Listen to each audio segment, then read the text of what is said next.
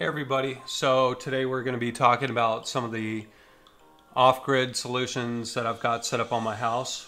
Right now what you're looking at the moment is my big solar panels, which are grid tied, but what we want to talk about are these two little panels right here. Those are two 100 watt 12 volt solar panels, so I get about 200 watts on a super bright good day. And I'll just walk over here real quick and show you guys kind of what the wire looks like as it runs down and all that stuff as soon as we get through the gate here. And if you look right there, you're gonna see I got the wires kind of wrapped around the gutter, and then they go behind it, zip tied all the way down. And this way I can actually just keep them from flopping around in the wind for the meantime. This is just a regular little setup. It's not permanent or anything. This is just purely for testing purposes only. The ultimate goal would to run it through that conduit that you see right there, and there's a big junction box where some of those wires all come together and they're tied in from the grid tied system, but hopefully I can make it in there, run the wires in, and then just poke through into the garage. But at the end of the day, nobody really cares. We just want to see what the system looks like.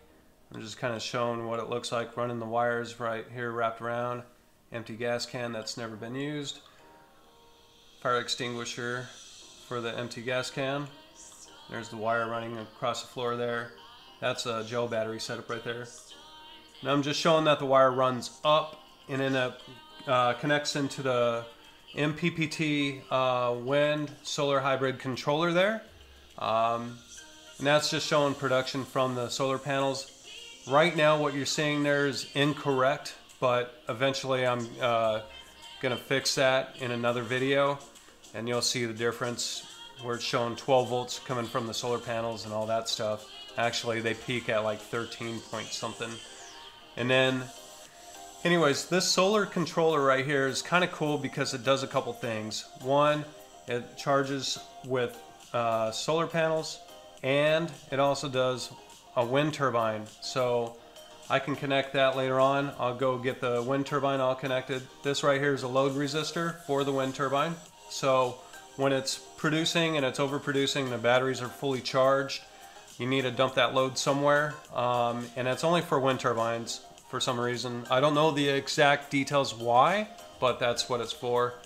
Then you saw that little voltmeter that I have sitting at the top up there, and I'll talk about that here in just a second. But basically one day I'll get the wind turbine tied in, and then you guys will see that. But that's going to cost me about almost 400 bucks. You know, depends on which wind turbine I go with. Right there is just a simple voltmeter that runs down and is connected to the back of the power inverter, and part of it's also connected to the charge controller or to some of the batteries and stuff. But at the end of the day, you know, the whole thing is charging up the battery, which is what we need. You got a 4,000 watt power inverter that I can easily use to power up like the refrigerator, microwave, some lights.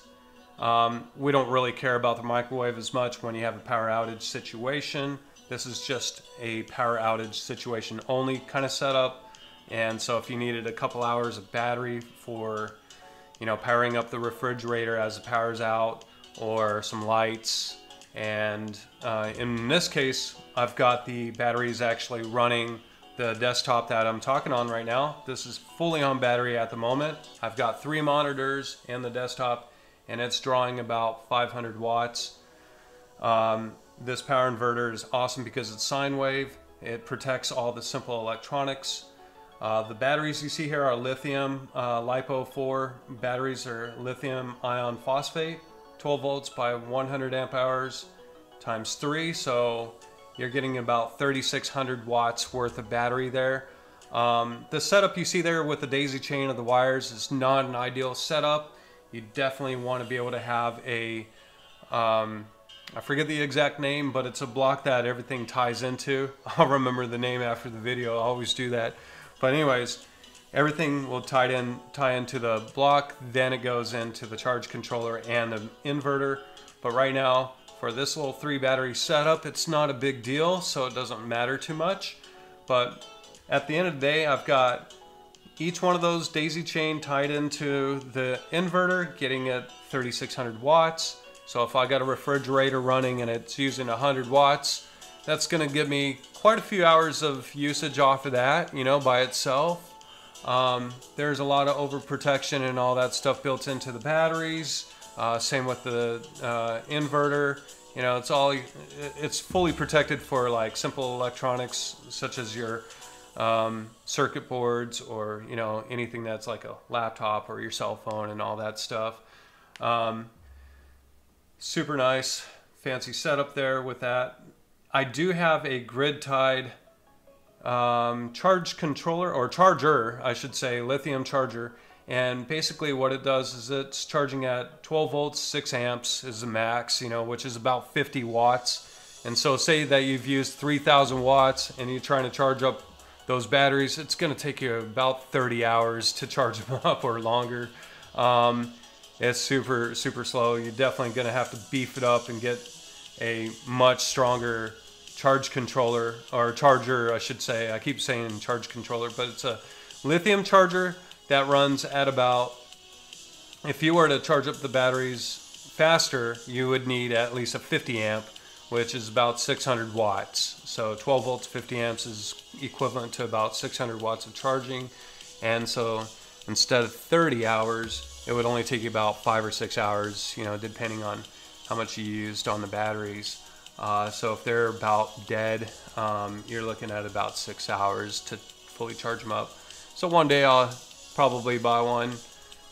They're roughly 150 bucks. And everything you see here is on our website. So you have the lithium batteries, proven that they work. You have the charge controller that does wind and solar. You have the power inverter. All the wires, all that stuff are on the description below, and also our website. If you check out our website, you'll be able to see all the cool stuff that we have that's easier for you to navigate through and find. So if you're looking for something very specific to camping, off-grid, all that stuff, we've taken out all of the pain of searching through all the stuff that's out there, something that's super light on the wallet. Like each one of those batteries are roughly 300 bucks after shipping. So and they do just as good a job as a $400 battery or a $350 battery.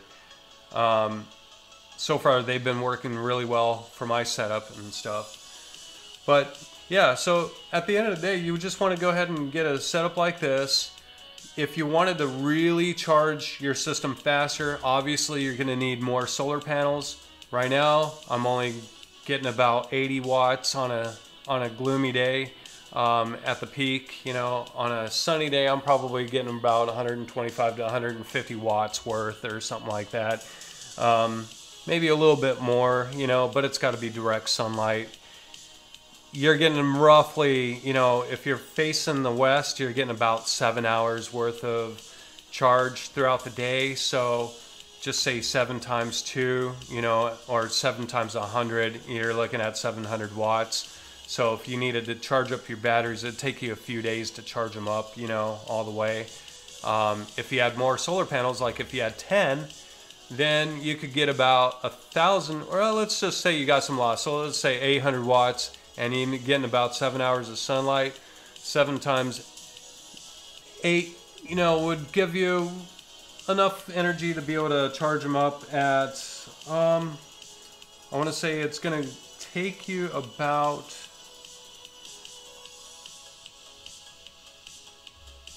see if it's 5,600, or it'd be about 5,600 watts. So it'd take you half a day to charge up your batteries.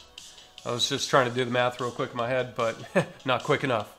Anyways, hope this helps you all. If you're interested, check out the inverter, the batteries, and all that stuff on our website. Everything's in the description. So, and then don't forget to subscribe. We've got more videos on the way. Definitely going to be super cool videos going over some more details. I'm going to break down the batteries and show a different setup with the bus bar is what it's called, and how they're all connected into the bus bar. But like, subscribe, and see you soon.